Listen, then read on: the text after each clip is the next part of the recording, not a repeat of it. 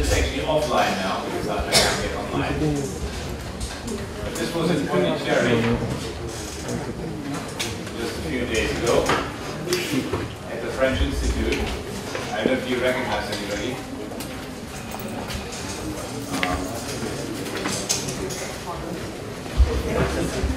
This is the Facebook page from last week, and I'm not online, so I can't show you any of the pictures, but that's what funny was.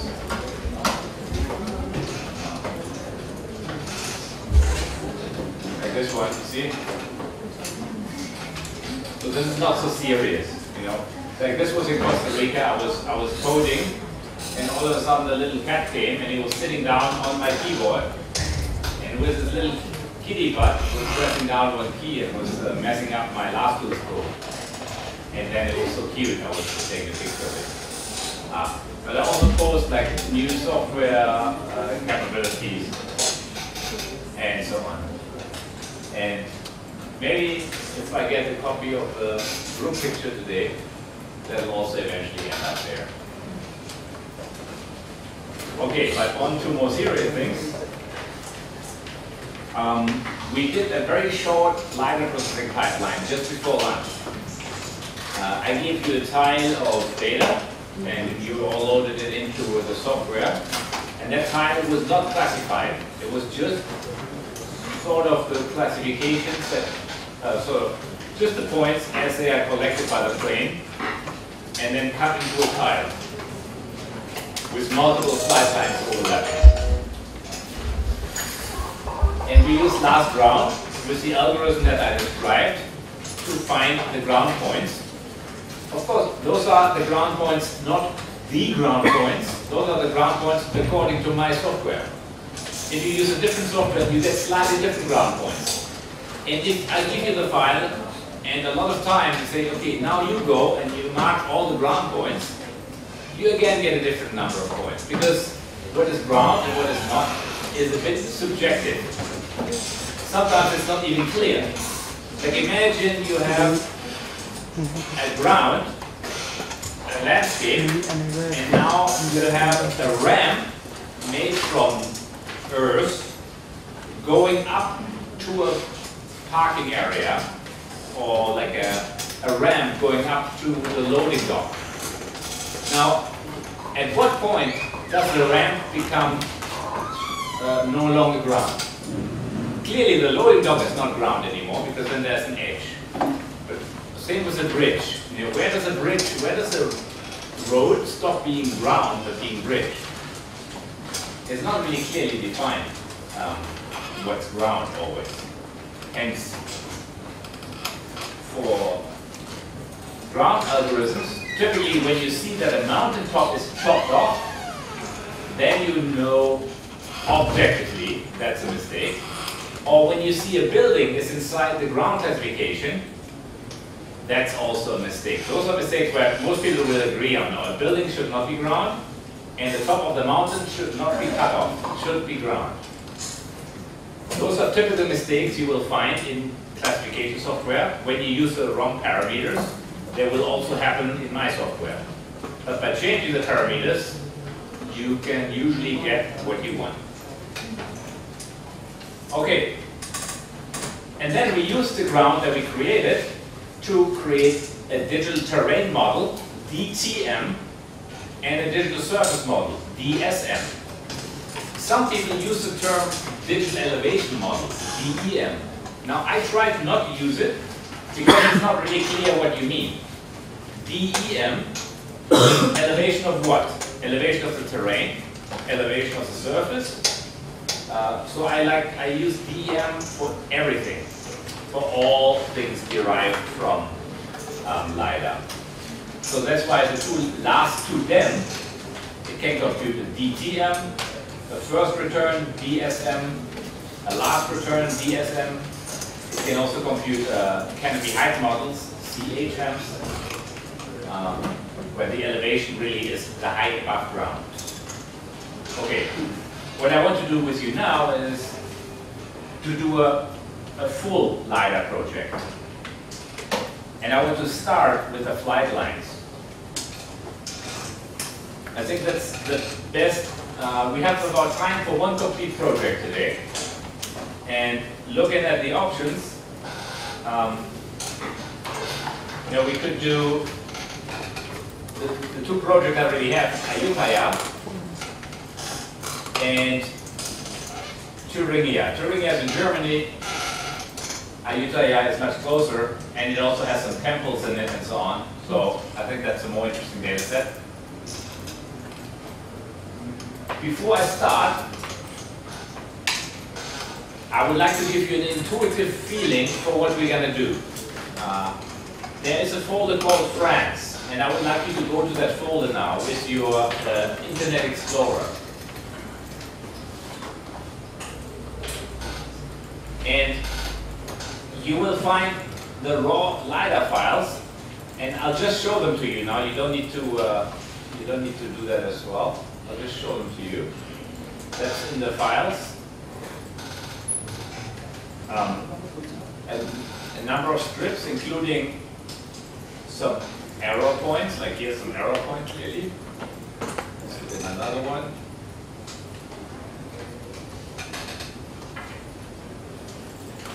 This one has a lot of arrow points. Probably a cloud or a dusty day. You see all these points up here in the air? They are all first returns, except here's even a single return. Must be maybe that's a bird, a flock of birds. These are all unclassified. Oops. Unclassified strips from one tile. They are, if I pick them, they're not classified.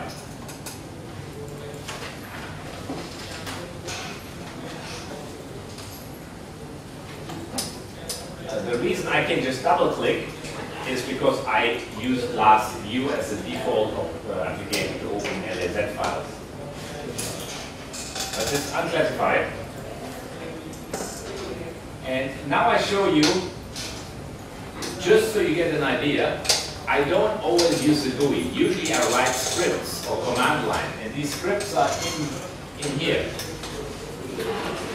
What we will do next, we will do a quality checking. And this implements it completely. So if you just double click the script, click, click, it starts doing all these things. It created this folder here and all these contents. And it was all done with LAS tools, but it was done with automatic scripting. And I can almost use this script for every other LiDAR too. And it created pictures, a number of pictures. For example, it created a density grid showing me how dense the data is. Like coding where I have 5 shots per square meter or more, giving it the red color. Well, that wasn't very clever because it's almost everywhere 5 shots. So I made another image where red means now where I have 10 LiDAR shots per square meter or more, it's red. So now I can see the distribution of the LiDAR shot density. This is a typical quality checking. Here, this is created by LAS overlap, and we will do that next with our data. Here you see how many flight lines are overlapping. Blue, which you don't really see here, would be one flight line. The agua color means that 2 flight lines are overlapping. And yellow means that 3 flight lines are overlapping. So you can see how much overlap you have in your flights. And here at this point, we even have 4 flight lines overlapping. Flight lines. One flight. The flight line is basically how LiDAR is collected. You fly one strip and then this plane turns around. And usually as you fly one direction, maybe for 3 kilometers, maybe for 5 kilometers, maybe for 20 kilometers, when the plane turns around, you stop the LiDAR and then you turn around and then you turn it on again and you fly back. And each of these is a different strip, and you can see the plane movement on the ground strongly exaggerated, because you can imagine the plane has has LiDAR shooting out of its belly. And the plane goes through turbulences, small turbulences. But at the belly of the plane, I have a fan of lasers. It's like a fan, you know, like the fan, like a Chinese fan, like to fan myself, made from light, and it's gigantic. It has an extent of 1 kilometer, because that's how high the plane often flies. Now, if the plane makes a slight movement, that fan makes a huge movement on the ground, and the edges of the fan, basically, that's what you see here, moving. The other quality product that I'm generating is this one. This is a color coding of the differences in elevation between the different flight lines. Because whenever I have an overlap between two flight lines, I look at a point from this flight line and I look at a point from this flight line. And in the perfect world, these points are more or less exactly at the same elevation. But in the real world, there are lots of little errors that are happening. So I can make a difference between the elevations and then code it as a color. When the difference is big, I code it as big red or big blue, strongly red, strongly blue, depending on the direction the difference goes. And I let it white otherwise. And that's a typical good example when actually things are pretty going well. Because in all open areas where the laser from all directions should be seeing the same thing, it's white. The only places where it's not white is along the edges of the buildings. Is it compulsory to have overlapping? If you don't have any overlap, you can, for example, not check if your LiDAR is correct. Because only in the overlap you can see is one flight line and the other flight line actually fitting together properly. Normally you want just overlap. What is the percentage? The percentages, you say what the percentage is, usually when you order the LiDAR data. This, I think, has like 200% overlap, because this is very high overlap. Often also when you want higher density, and the laser system owned by the company can either not produce the density or they cannot fly so low, they just fly more often and create the densities through multiple flights. And especially then, you want to make sure that the flights give you, in the overlap image, something where everywhere where it's open, all open roof, all flat roofs, all parking lots, all roads, the difference image should be white. And that's one of the fundamental checks that I always recommend people do. It can be done with a tool called last overlap, and we will do that soon. What I wanted to show you now is that this little script I just ran created all these products automatically. This script called quality checking. You can look at the content of this script, which is basically a little bit like training material. If you click on edit, it'll tell you how to do. All these are comments, and it tells you different commands, including a lot of text, what I'm doing here. Here's, for example, the last overlap command that created the overlap and the difference image. And any difference bigger than ½ meter was dark red or dark blue. And here the density visualizations. It's also showing here how those were created. This is a little bit also, all these scripts, also like training material, because you can look up things. But I wanted to show you LiDAR preparation, small project. I'm just double clicking this one now. This is now running last round. You see, I wrote that down once with the option -city and ultrafine. It stores it to a new file. It merges all these 5 different strips, because they're very small, I can merge them into one, and produces a new file, and it's done. And then it computes the height with a different tool, the height of all the points above the ground, and throws away all these very high points. And at the end, it does the last classification, trying to classify buildings and trees. And as I was speaking, it was doing all these things. So we can have a look at the result. This is the ground classification I just computed without the GUI. It's just computed now. You see the ground, G, like before, ground, okay. Not ground, but then I have all these noise points up here. Then I used last height to throw away all points higher than 50 meters. And I got this one here. Okay, that makes more sense. That looks nicer. And then I run last classify to classify building and trees. And I just did that just now. Totally automatic. You know, I didn't do any manual, and now I just classified it like that using last tools. And it's not perfect. There will be mistakes, but it's pretty good. You know, those are trees, those are buildings. But if you walk around, you will eventually find some errors. For example, here, I believe this is a warehouse, and there's a truck next to the warehouse unloading or loading goods, and it was classified as vegetation. Well, those errors happen, and anybody who claims his classification software is error-free is most likely lying, because yeah, those things are difficult to tell apart.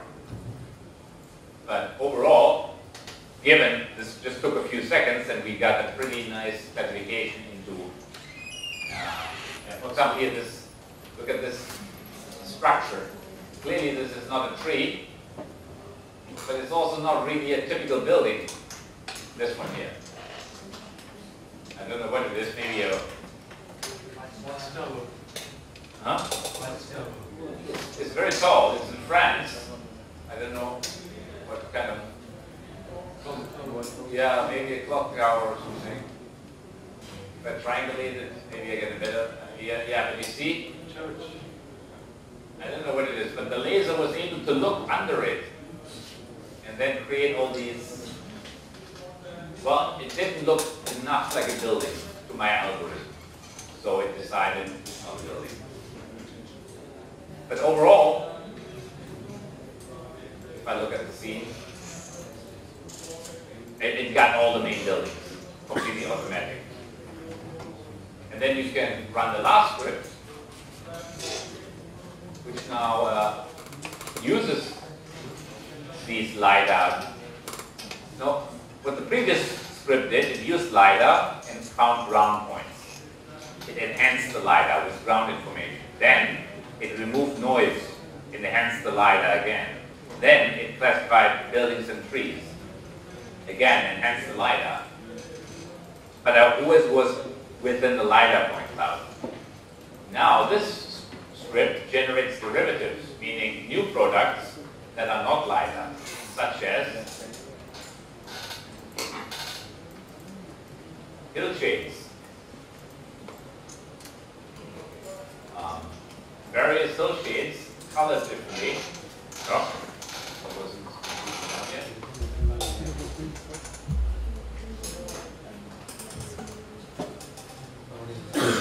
So here's it's all running in the script. Now here's my DSM, here's a DTM. The DTM was a different shading, the DTM was a different shading. Why was this data set collected? Actually, because of ethologists. Ethologists were studying these old burn sites from some old kind of culture here, where the mouth pointer is. And they look, you can see them differently in different visualizations. These things here. That's what they were looking for, under the vegetation. Not actually, this was an ecological data set. But I use it to automatically find the buildings. And then I can make a shapefile with all the buildings that I found in the LiDAR. And I can load that into my GIS. Or that's where most of the vegetation is, that the vegetation cover shapefile. And that took me just a few seconds to create. It's not 100% correct, but it just took a few seconds to create. And if I have a large area and I want to get it 100% correct, I have to spend many, many man-hours on doing that. If I quickly need to have a disaster area, I need to know how many sacks of rice I need to order or how many evacuation beds I need to have. Knowing how many houses I have and how high the houses are, maybe gives me a quick estimate of how many people will need to be evacuated, for example. I mean, it always depends on the application.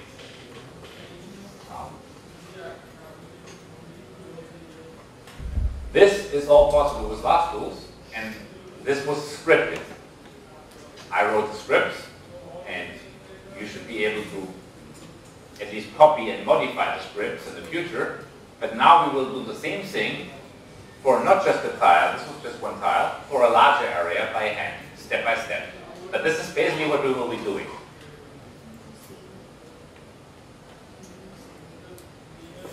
Okay, so back to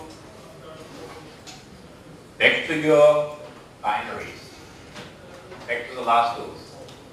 In the first step, what we will do, we will compute if the difference between the LiDAR flight lines is okay. If you get LiDAR and you do one quality check, I think this is the quality check you should do, apart from visually looking at the LiDAR data. The tool is called LAS overlap.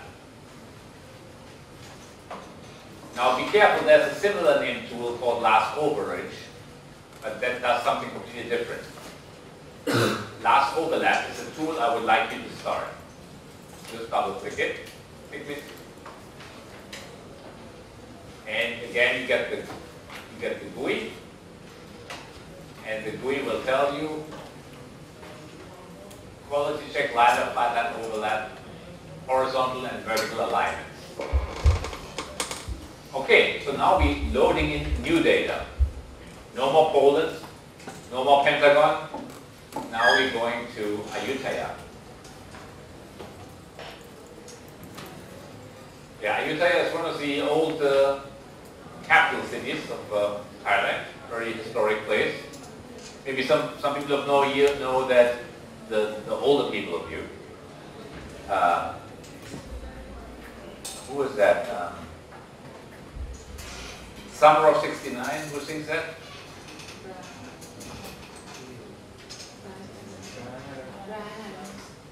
No, but it wasn't Brian. No, it was the other guy, the other soft rock guy. Bon Jovi, yeah, Bon Jovi. Living on a Prayer guy, not Summer of '69, Living on a Prayer. Bon Jovi has a music video in front of Thai temples. I don't know which song it was. Maybe This Ain't a Love Song or one of those songs. You remember that? It's like stupas, and he's like rocking in front of those stupas, and that's Ayutthaya actually. It was very popular in Thailand, of course. I don't know why I know this, but here we go, Ayutthaya. I go into the folder called Scripts Raw, and scripts means flight lines. Flight strips, flight lines is the same term. And raw means those are just the strips like they come out of the LiDAR processing software after flying. That's basically when you have a scanner and you have a plane and you have all those sensors, you also have a software that takes in the configuration of the scanner, all these special calibrations. It takes in the IMU, you know, the yaw, tilt, yaw, and roll and pitch, thank you, information, as well as all the GPS and the ground-corrected GPS information. And then it uses from the ranging that was stored during scanning the XYZ point cloud in LAS format. And that's exactly what comes out. A line like this, another line, another line. So these are 3 flight lines. These are not tiles, these are flight lines. And we can look at one of them. We should always look at data. Now it's important, because we have multiple, but for the first time we have more than one. You can actually click on them here. And you also see, close the browse button. You can see, I can also use the arrow keys going up and down. And then you can look at here the number of points. I have 8 million in the first flight line, number 2, almost 10 million in the other one, and 8 million again in the third one. Again, point type 1, point size 28. And now I want to look at only one of them, so I must check here, selected file only. Otherwise, you will load all of them. I press the view button, and I press start. And now, you see the way the plane was flying. That's exactly the acquisition order. I can press P and play it one more time. That's how the plane was flying. I mean, how it was scanned, the terrain. And that is a flight line. Now you basically see how the plane is flying. You see the turbulences, you know, slight turbulence. Go left, go right, go left, go right. The plane is about, I don't know, maybe 800 meters. Flies about in the middle, you know, right here where the plane is flying, with slight turbulences in the roll. The roll one you see here. What's the width? Good question. Well, let's just check it. I don't know. I pick a point here. I press I. Now I go to the other side, roughly at the same, and I press Shift I. And oh, I just realized I never measured such a large distance before, because that's not a very nice display of the distance. But it's about 650 meters. So that's you know, scientific location. Usually, how much most of the LiDAR data, how much the usual time? How high the airplane is flying? Well, this is 650 meters. This depends on the scanning system you use. This is a Rigel 680i scanner with plus minus 30 degrees scan angle. And if you know that this is 60 degrees, you can now actually calculate how high the plane was flying with some basic trigonometry that I can't do right now, but anybody who has a calculator could easily do that, at least roughly. So 650 meters is the spread on the ground. And well, that's just what I want to do. I want to look at the data. Maybe already now you notice there is data missing. Sometimes you don't see it's missing. You can change the background color to blue. Then you see it's missing. And actually the blue is a good color to choose. It's missing because there's a river here. And we learned earlier today that for river scanning, actually, to get to the ground of the river, you need a different laser. This is because the normal infrared, near-infrared laser gets absorbed by water, and then you basically have a hole. So often, when you fly over something that is in water area, you just get no return. But that's actually I remember a company in Los Angeles. They wanted to use the public LiDAR and look for holes in the city, because then they knew that's where a swimming pool is, and then they wanted to check if the swimming pool had a building permit, or if they could find the people for building a swimming pool without applying for a building permit first. And there, how do you automatically get swimming pools? Well, one strategy is you look for the holes in the LiDAR.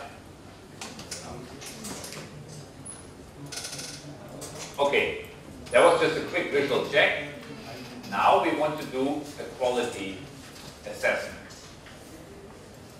This checks how well these flight lines align with each other, because there are 3 independent flight lines. and they could not be well matched. First of all, I must process all the files, because now we want to compare these files against each other.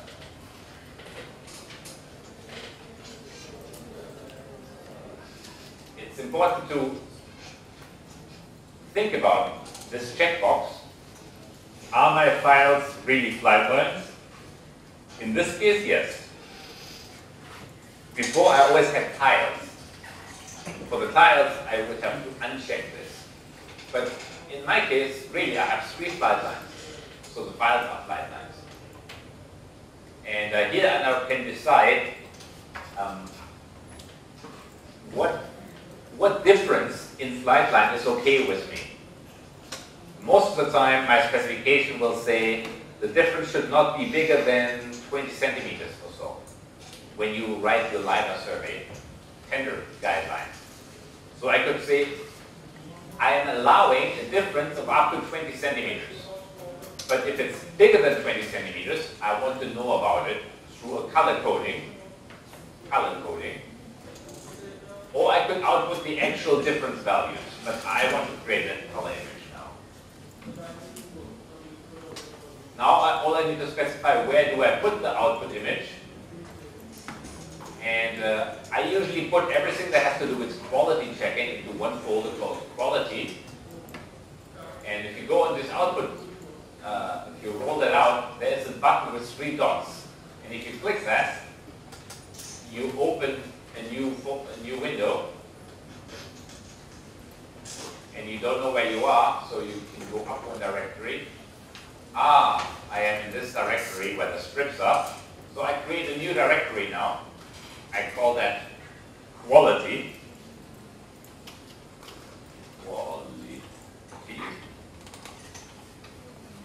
You can also create a directory directly in the Windows Explorer, but I got tired of doing this, so I put myself an option here. So once you create it, it comes up here, and then you go into the directory, go inside of it, and you click the button, Use Current Directory. I show that one more time now.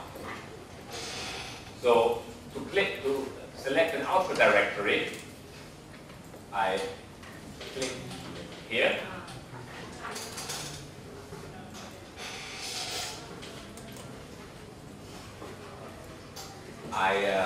I don't know where I am, so I go up one directory, I see, oh, here I am.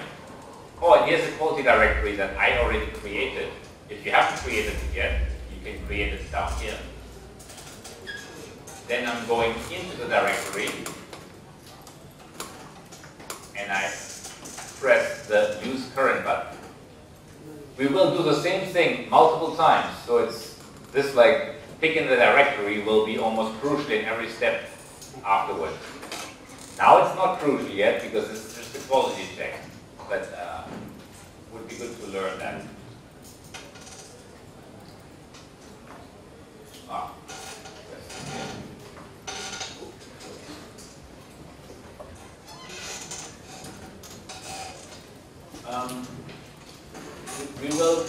We will make one big raster, so we merge all these files into one, and I call it overlap dot. I actually don't like tip so much.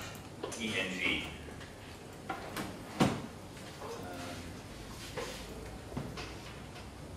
So this will go with this file name into this directory, and that's all I needed to do. And this is a quality check. And I will tell you what the quality check does. I press Run, and I get a new command line with a new tool. It's called last overlap. And it has a new argument in the beginning that I haven't seen before called -LOF. And that doesn't mean a laugh out frenetically, or it means list of files. And the list of files is right here. So this file list, which was just created temporarily on your machine, contains the 3 flight lines. They are then merged, and I tell the software that each file is a flight line. FAF files are flight lines. And I tell it that the minimum difference I'm willing to accept is 20 centimeters. The maximum difference I didn't change. The default is half a meter. So, and I'll tell you in a second what it's doing. But it's the output directory. Before we had ODIX, now we have ODIR, output directory. It's the one I picked and created. And I want to create this file name. So what happens right now is that the tool is reading all flight lines, one after the other, and puts a grid of 2 meters. 2 meters because there's a step sum of 2 meters somewhere. Yeah. Puts a grid of 2 meters over all points, and for every flight line, it keeps the lowest point falling into the grid. For every flight line separately. And at the end, whenever a grid cell has, for multiple flight lines, the lowest one, it compares them. Flight line 1 has, in this cell, a lowest point. Flight line 2 has a grid cell, a lowest point. They won't be exactly the same usually. And now I look at the difference. Is the difference 10 centimeters? Then I make it white. Is it 19 centimeters? Then I make it white. Is it minus 27 centimeters? Then I start to color it slightly blue, this cell, because it's not perfect. Is it 47 centimeters? Then it's almost completely red, that cell, because the difference is big. And I do this for every pixel, for every 2 by 2 meter pixel. And you should pick a step size that's big enough. If we have to compare the data position between 2 flight lines, so we need to guarantee that every point is falling on the same point. More, yeah, not every point, but they should be close enough in elevation for the mesh, yeah. Plus, this horizontal separation is there. Like if I execute one flight line and get some data, second flight line, it is not guaranteed that I am going to get the same point which I required in the first place. Correct.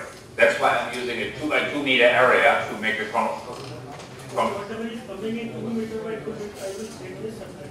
I'm taking the lowest point of a 2 by 2 meter area, and I'm hoping, more or less, that should be the same elevation. It's not always the case, but in open areas, on a road, for example, it should be the case. Except if I have an air conditioning vent in the middle of the road, because it's a subway.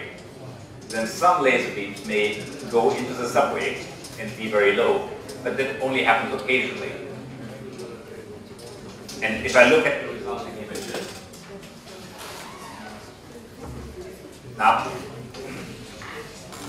now we have a quality folder here too, quality, and I have an overlap image, first of all, that shows me the amount of overlap between my flights. So remember, I had 3 flights. 1 flight, 2 flights, 3 flights. And this flight are overlapping in this area. And the middle flight and this flight are overlapping in this area. There's no overlap here. And there's a one place here where all 3 are overlapping. Now I can only compute a difference in this area because there is no overlap here. I cannot compute a difference. I only have 1 flight line. Same here.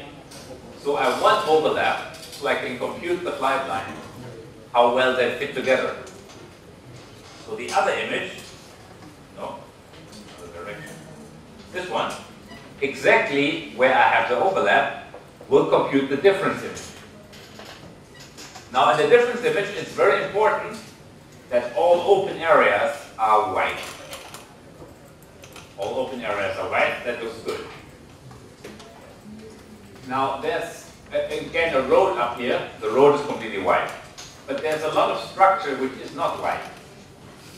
Well, there's a lot of houses in this area. what happens? For the houses, it's very typical that you have one pixel along houses and buildings and other where it's drastically different, the elevation. And the reason is simple.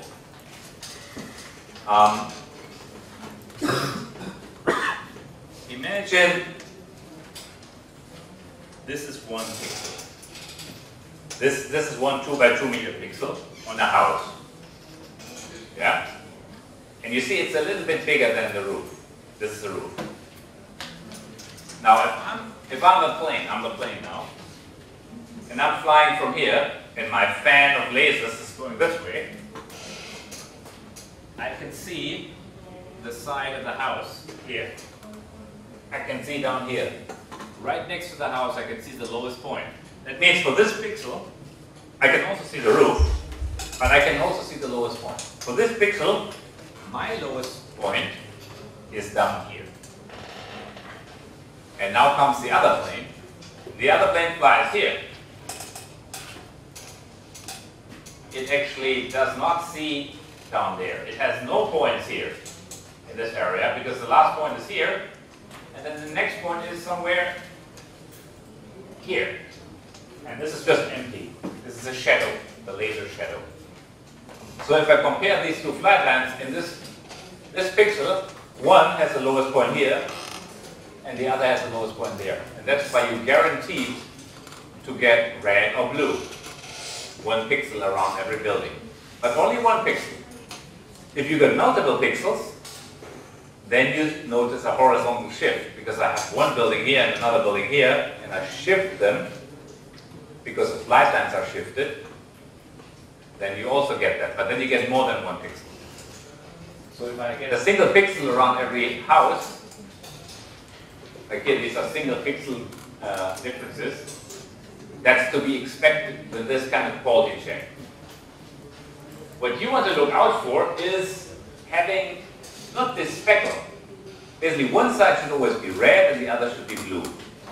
Then it's normal for areas where it's not flat.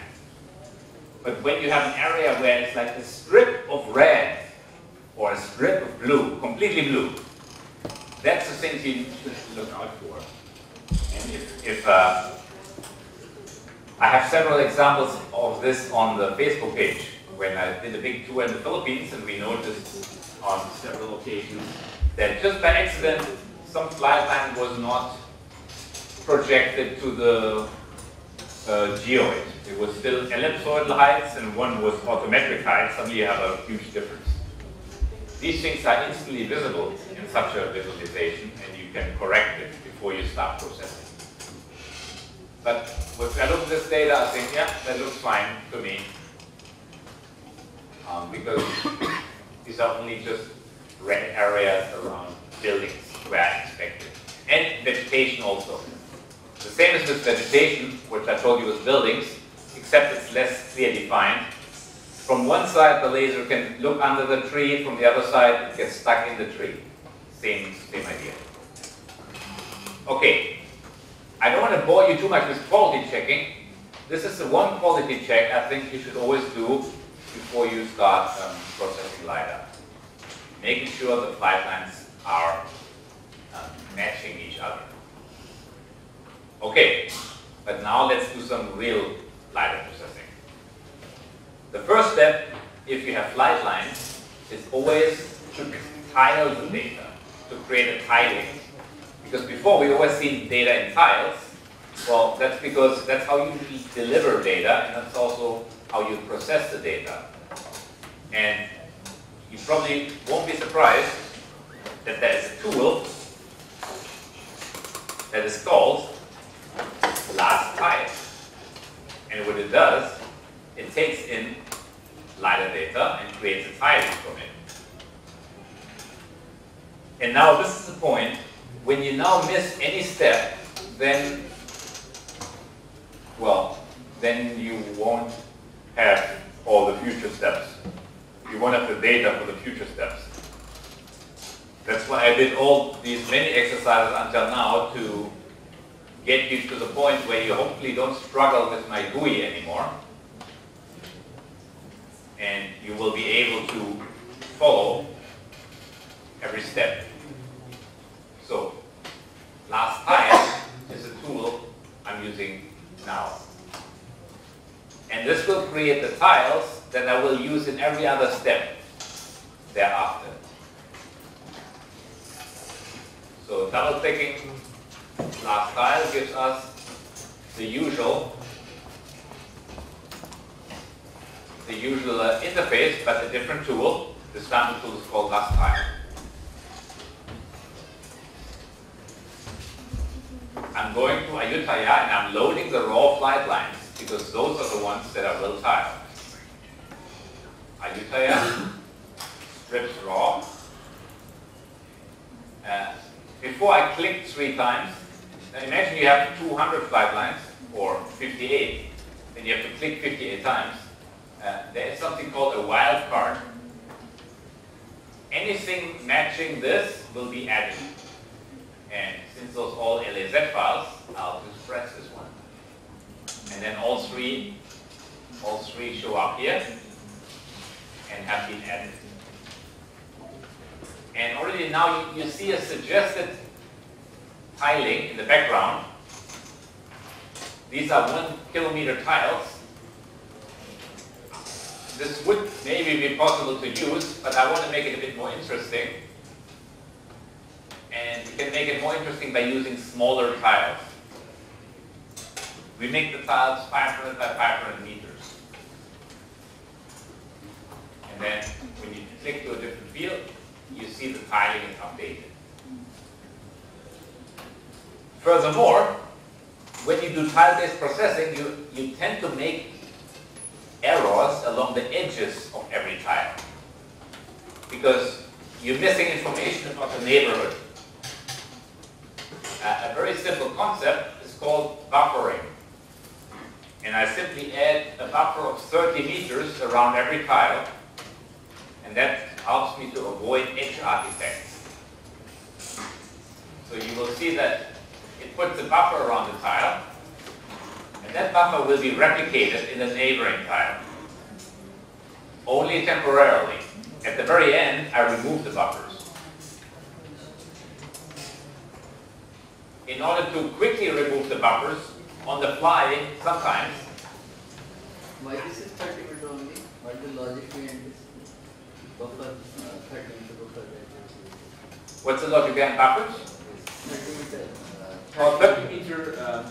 Yeah. I want to make the buffer bigger than the biggest building that I suspect to be there.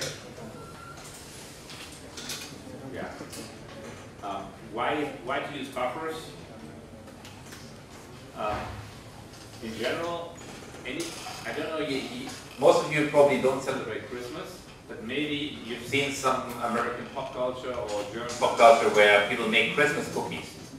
Or maybe you made Diwali cookies? No? Anyway, what you do is you make a dough and then you roll out the dough. And you basically also use buffering when you make the cookies, because you never cut the cookie right at the edge of the dough, because that's where the dough is not, doesn't have a clear, you wouldn't get a clean edge for the cookie, but it's a bit crumbly. And basically those buffers prevent crumbly edges along the LiDAR cookies or the LiDAR tiles. The buffer is basically rolling out the dough a little bit bigger than the cookie. That's clear. My question is why it is 30 meters? Oh, I don't know which kind of scene. Yeah, it depends on the scene you have. Oh, there are 2 tools where the buffer size is really important for: last ground and last to them. The buffer should be bigger than the step in last ground. That's the one important thing. And when you make, when you have big water bodies like rivers, then ideally the other shore of every river should also be in the tile. So when you make a DTM and you want to close all the holes, you have something to connect to that's still in the buffer. So you can fill the pixels with some meaningful values. That doesn't always work because there's some really big water bodies. I usually use between 30 and 50 meters depending on how difficult the terrain is. Except in mobile, then I use much smaller. This is sort of for airborne. This is a very advanced question. First important thing is you must use buffers, because if you don't use buffers, even just 10 meters buffers, you get an error around every tile if you don't use buffers. Because ground classification will make a mistake, height normalization will make a mistake, vegetation and building classification, they'll all make a mistake at the very edge of the tile. In extreme cases, up to 10, 20 meters, but always definitely the first 1, 2, 3 meters. So using any size buffer is already better than using no buffer. And I just want to mention the concept really. When in doubt, use 30 meters. And then flagging the points in the buffer to be with a special flag, so I can easily drop them later. That's a new thing I added recently. Yeah.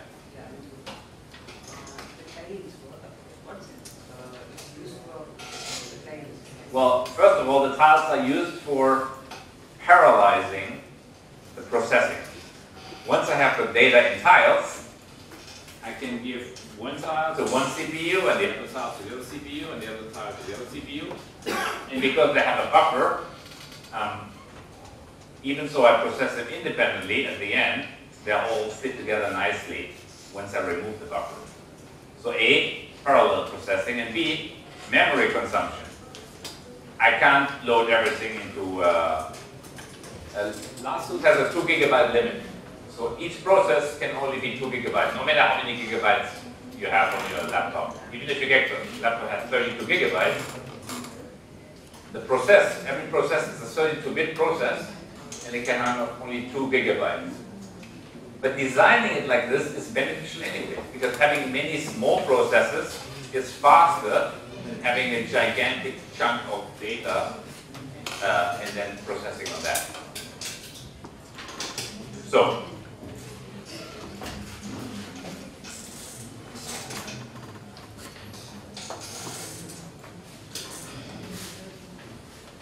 our files are flightlines, this is correct. And what else would I want to do? I want to pick an output folder. We did that before. I'm using the button with the 3 dots to create a new folder that I call tiles_raw. Because those will be now my raw tiles. I'm going from raw strips to raw tiles.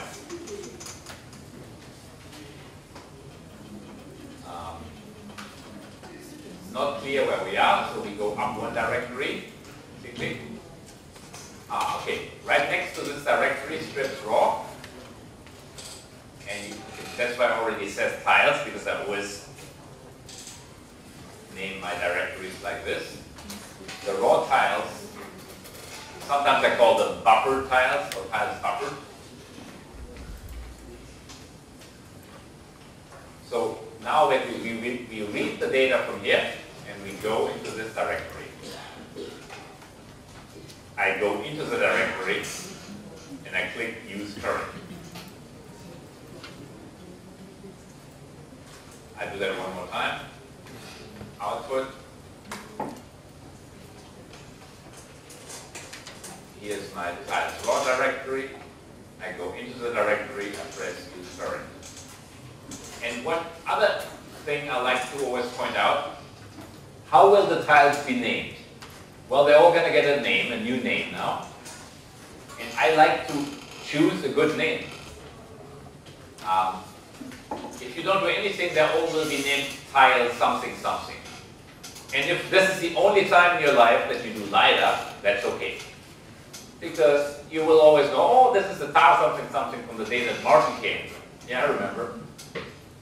But if you actually process LiDAR regularly, and in 2 years you find something called tile something something, you're like, wait a minute, was it now from this one, or was that from there, or, no, that was, just give it a simple acronym so you remember, like Ayutthaya, Ayu, that's enough.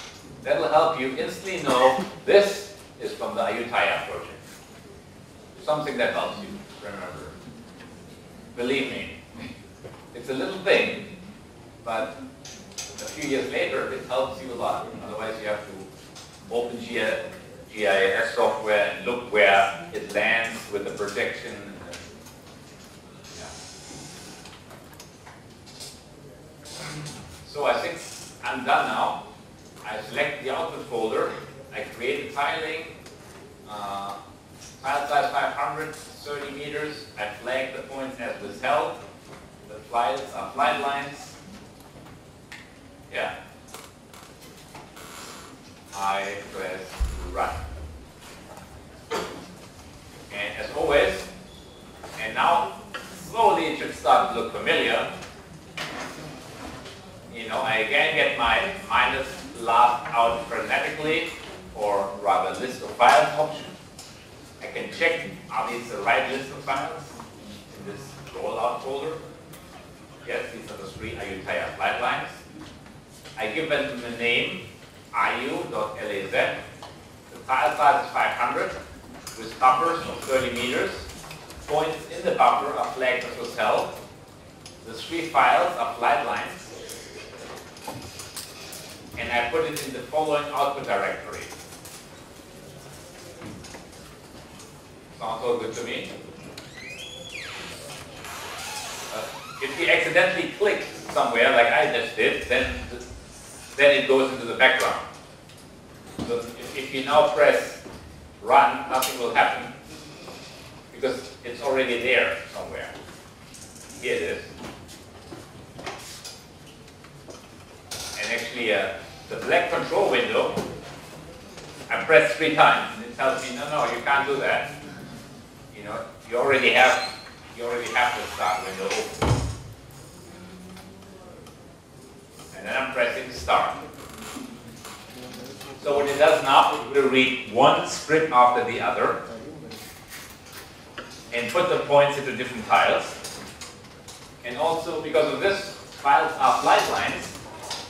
It will give all the points from the first file, the number 1, in the point source ID field.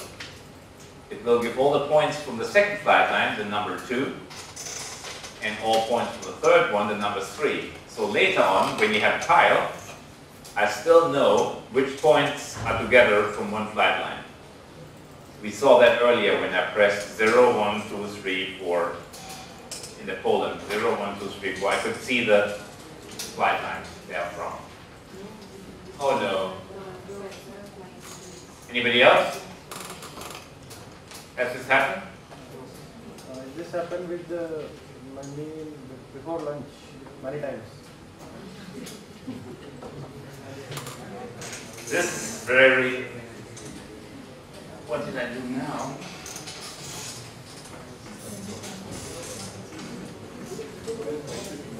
No input specified. Okay. Sorry. I remember I did something funny. I pressed start a few times. That was probably something I've never done before, and I didn't think it would cause any harm. Well, it gives you the chance to watch one more time how I set up the software. That was actually done on purpose. I load all the tiles, then I select the output directory, I draw, use current, I tile size 500, buffer 30, IU, flag as withheld, files of flight lines. I think that's it. What's the meaning of flag as withheld? Then all the points that are going into the buffer are getting flagged. I give them a flag. You your withheld flag is set. Every point can have 3 different flags that are on or off. Withheld, synthetic, and key point. This is useful sometimes to quickly remove the buffer points, because there's an option called drop withheld, and then all the withheld points are dropped. It's one of the filters in one of those filters here is drop withheld. Sometimes beneficial later on. I'm just quickly checking whether this helps, yeah? I'll just do mine one more time. It's last was pretty fast. It seems to have crashed when it tried to delete the file at the end. For some reason. Because when it has more than one file, on your disk it creates a file containing the names of all the files. Minus LOF. It's a list of files, an ASCII file containing all the files.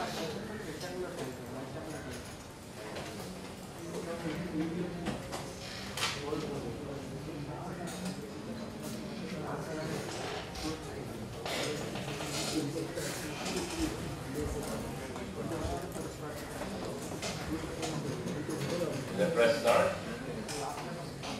No, I didn't. There we go.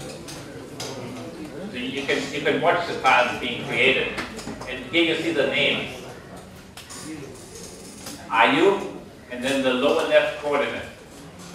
These are UTM coordinates. So with the lower left coordinates, notice the buffer is not part of this, because the buffer is just a temporary thing.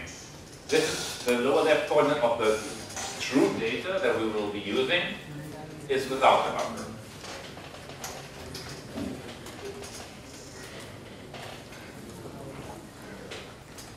Okay, I don't know why it crashed before, but last file is finished.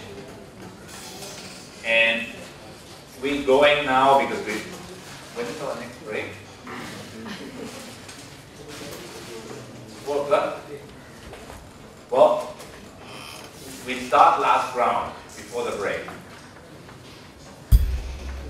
We have 5 minutes. You can do it.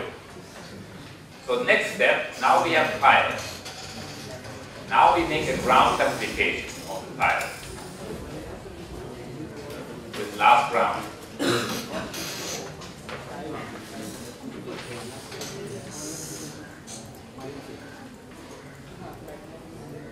Last round. Here's last round.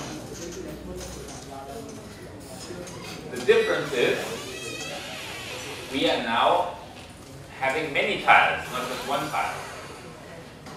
So we're browsing to Ayutthaya, tiles raw, and loading all these tiles from Ayutthaya. And now it's really good to have the wildcard. We press N, and here's our tiles. And it's maybe a good idea to look at one of them first. No, actually not, because we have a tea break in 5 minutes. We look at the one after we did the processing.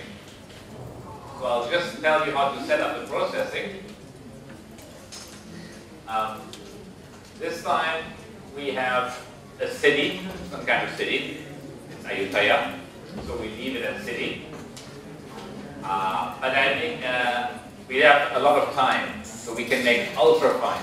It takes more time, but we have the whole lunch break to let it run. Sorry, tea break. I need a new output folder. Now my output folder will be,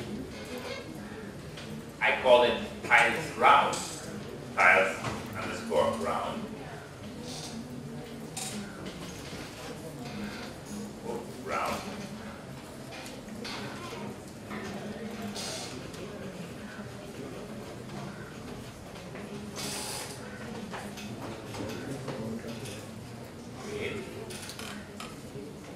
Oops. No, that was wrong. Somewhere in the wrong directory.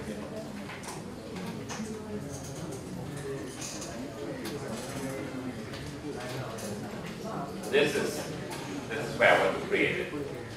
Right next to all the other folders. So I created one. so far is I loaded in the tiles we created from the tiles raw directory, and I created a new output directory called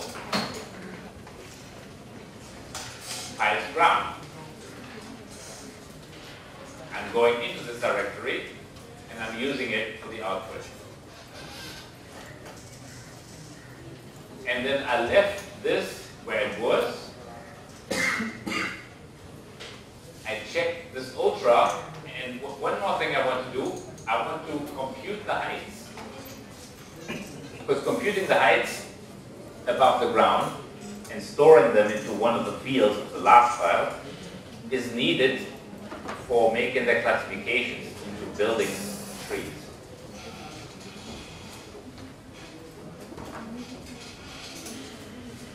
If all I want to do is make DTM, there's no reason to do that. But if I'm interested in doing other classifications, I need to know the height of every point above the ground.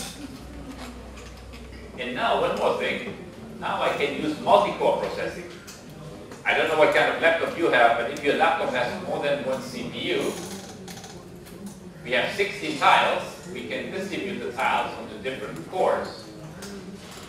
Now it's important, never use more jobs than you have cores. So I have 8 cores. I'm going to use 4 jobs. If you have 2 cores, then use 2 jobs, but don't use 4, because it'll slow you down, because the jobs will be fighting each other.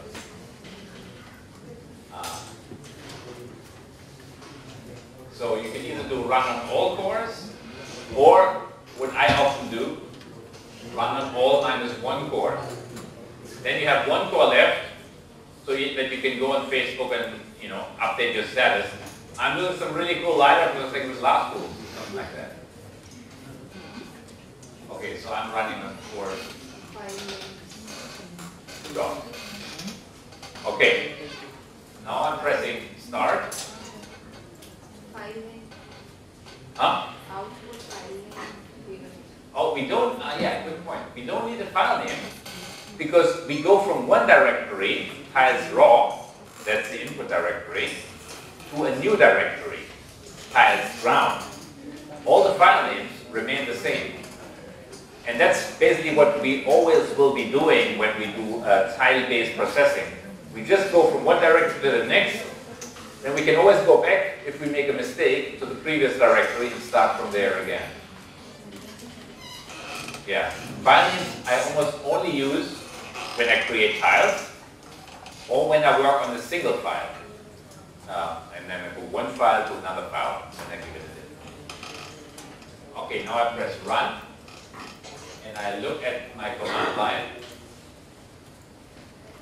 Last round, list of files, and look at this list of files this time. So many of them, all these tiles. I run on 4 cores with the options city and ultrafine. I compute the height above the ground once I'm done with the ground, and I put all the output again in compressed format into this output directory, tiles ground. And then I look, oh, it's 1 minute past 4, time for the lunch, coffee tea break, so I press start. And I don't touch it anymore. And now the same algorithm I described before, with city, meaning the grid is 25 meters by 25 meters, looking for the lowest points, finding the initial ground, and so on. It's now running on all the tiles. Okay, if you managed to get that far, you can now have tea. If not, you must bother your neighbor to help you to get that far, and I can have tea. I'm out there all alone, drinking one cup of tea.